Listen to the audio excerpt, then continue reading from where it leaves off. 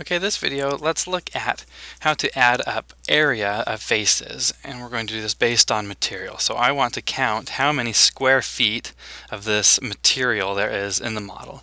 I know we can do that with built-in methods in SketchUp by clicking on that, for example, but that's no fun. We want to do this in Ruby. Plus, we need to know how to do it in Ruby for future so we can build it into future scripts, things like that.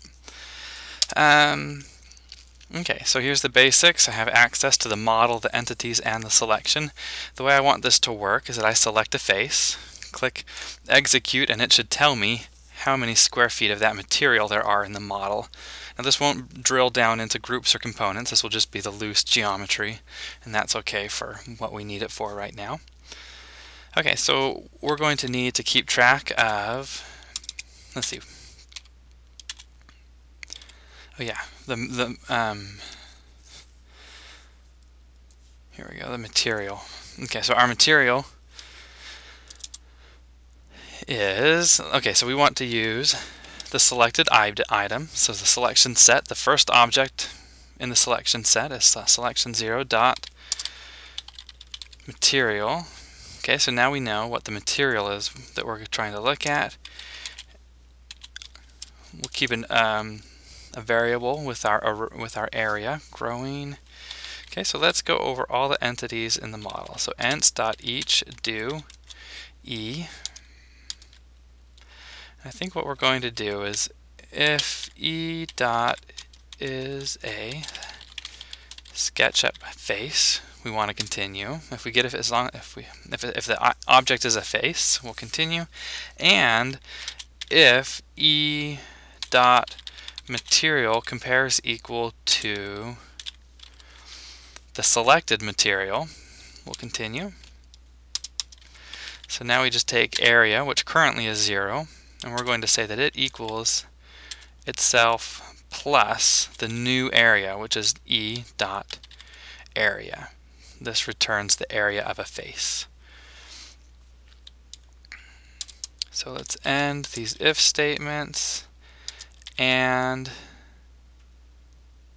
our loop, and then we can do, okay, so let's return that value. So that's area, and it's currently in inches, and we want to show that as square feet, so we divide by 144, click execute, and there we have it. It shows 5.0 as our square feet. So if we select this one, it should show us 10. There we go, and this one would show us 1. Or 2. My mistake, there's 2 boxes. Okay, so that's the idea.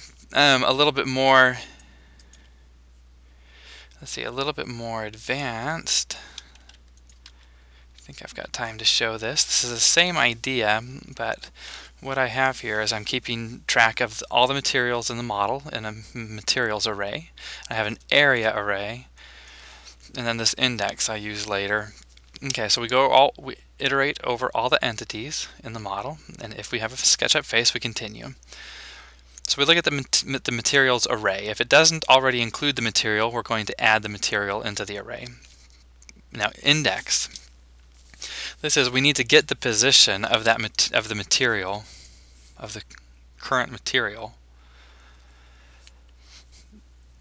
from the materials array. So that gives us the position.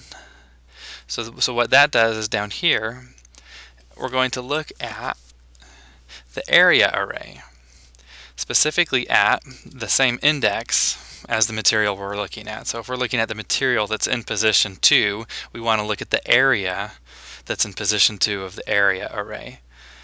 If it doesn't exist, we're going to say it's 0. Then down here we do area array, same place. We're going to look at area array position 2, for example, and we want to do the same thing. Take its value and add the current face's area to it. So what this does is it keeps a running tally. For every material, it has a parallel array of the areas for that material. So down here we're just going to iterate over the area array, the area array, and we're going to put the value. So if we hit execute on this, let's see if I can bring this over, click execute, and there we go. It outputs all the values for us, and we could even have it give the names of the materials.